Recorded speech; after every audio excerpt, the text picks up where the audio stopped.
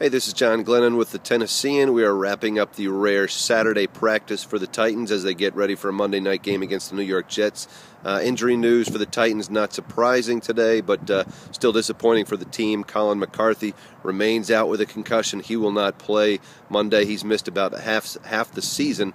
Mike Munchak said today, as you look ahead towards next year, the Titans are probably going to need to have, say, 4 or 5 starting caliber linebackers here, just because you're not completely sure whether this was one unlucky season for McCarthy or whether he's an injury-prone player.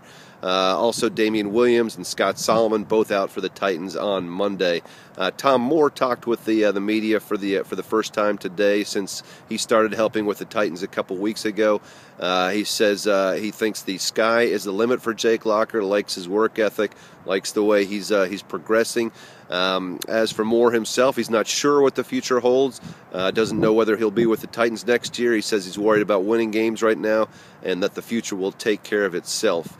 Mike Munchak also said today the Titans are going to have to be ready for potentially seeing Tim Tebow in the Wildcat on Monday night.